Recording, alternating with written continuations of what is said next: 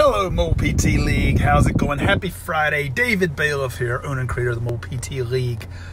So if you saw my question, it was like, hey, my wellness client has some pain today.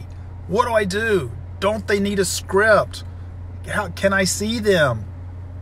And I know we've talked about this in the past, so I thought of this example that I wanted to share with everyone. It's just an example I want to share. I don't want to make this a long thing. In fact, I don't have time to make it a long thing because I need to go in and see my next client, all right? But I have time to come on right quick. Hello, Peter, how are we doing? Had time to come on right quick and just to share an idea, or not an idea, an example of how you can take care of that wellness client's pain on a day that they're having pain, and you don't need to stress about going and getting a script, all right? Because first of all, if you tell the person, well, before we take care of your pain, you need to go get a script. Okay, that's going to be like a week or 2 weeks later. By then, they may not have the pain, all right? Hello, Sarah. Thank you so much for tuning in. Peter, good to see you, brother. So think about this. You know what? Some of you are going to go, well, but, okay? But here is an example to help you see how you could take care of a wellness client's pain one day and not worry about it, okay? And I know a lot of you say, but I don't have direct access. I can't do that. Let me ask you this question, and this might ruffle some feathers, and it's okay, but it's a legit example, okay? How many of you have been in the clinic one day and either yourself or a colleague has come in and said, oh man, my back is getting me today, or my shoulder's getting me today, or I slept wrong, I got a crick in my neck. Hey, who can work on me during lunch? How often has that happened? Oh, I got a crick in my neck, my back. Who can work on me during lunch? And everyone obliges. Somebody works on you, or you work on that person. Hello, Brianna, how you doing? Okay, you work on that person during lunch because they had a crick in their neck, back pain, whatever it might be, but they needed some work done during that day, during lunch. Who can work on me during lunch? Now, let me ask you this. In that situation, did you do physical therapy? Did you administer physical therapy? Or did you receive physical therapy for that neck pain, back pain, whatever it is? Oh, you did? You got some physical therapy? Did you go get a script so that they could do that to you? Oh, you didn't? You just did it during lunch? Now, a lot of you could say, hello, DLC. A lot of you say, well, but this is a different situation. No, it's not a different situation. If the law is the law, if you are a patient at that moment, doesn't matter that you work there. At that moment, you are no different than your wellness client who one day has an ache and a pain. Just like what you do in the clinic of like, hey man, I'm hurting today. Who can work on me during lunch? And boom, you work on it. There you go. Bada bing, bada boom. You feel better. You can do that with your wellness client if on a day they happen to have some pain. Now, if it's a situation where, whoa, like this is some effed up stuff here and you should be looked at, then maybe you should do the due diligence and refer them to the physician. But if they just have some pain that day, just like you ask a colleague to work on you during lunch in the clinic, or a colleague asks you to work on them during lunch in the clinic, and so you oblige or they oblige and you do it. You didn't go run off and get a script. You did it. Hello, Christine. How are we doing? Dave Cattle, how are we doing, my man? Good to see you, brother. So I hope that is a good example for many of you out there who struggle, because I know a lot of you struggle with, my wellness client, they've got pain. What do I do? Can I do this?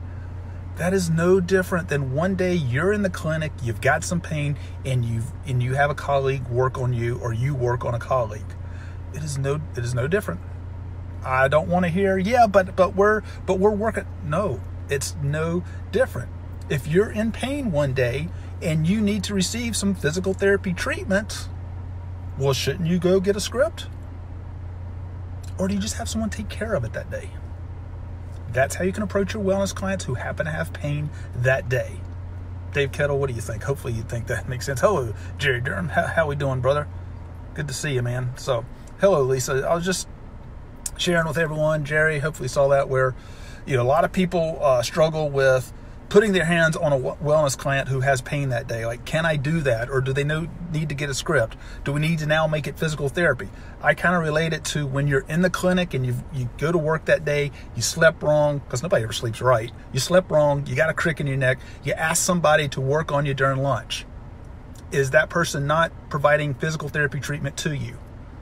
Did you go get a script for that person to do physical therapy on you? Probably didn't. Now, I know people could argue, well, but we're work colleagues. It's no different. If you're worried about getting a script, have physical therapy administered, go get a script and have physical therapy administered. Wait till next week to have your neck worked on, right? Again, Peter, I know. Does direct access? Again, Peter, what is the situation? Is the person in a situation where now they cannot function at all? They can't function. Then maybe they should see a physician. If it's like, I got this, woke up, got this stiff neck. And if it's something that, you could provide some treatment with them that day and they're going to feel tons better, you can provide the treatment to them and they're going to feel tons better. I promise. All right. Hello, Brian. How are we doing? Ray, good to see you, brother. Thank you so much. Mac is watching. Thank you so much, my friend, for tuning in. Carl is watching.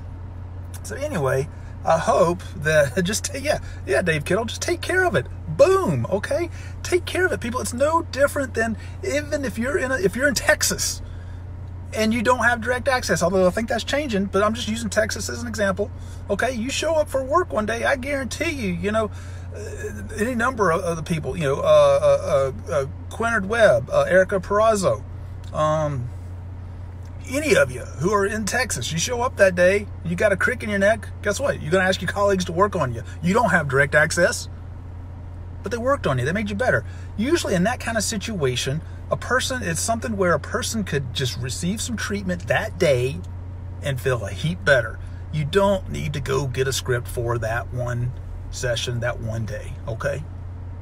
You don't. Hopefully that example helps people to feel a little bit better about, okay, so if my wellness client has some pain one day, they're still functioning, but they're in some pain, yeah, I can do some treatment on them that day. I hope that helps you to feel more comfortable with doing that. That's the whole purpose of me coming on and sharing this, okay? All right, good. What else? Do you have to prove to the law that they're wellness clients and not PT clients? You know what? Do you have to prove to law? Again, Peter, I appreciate your question. Let me tell you this.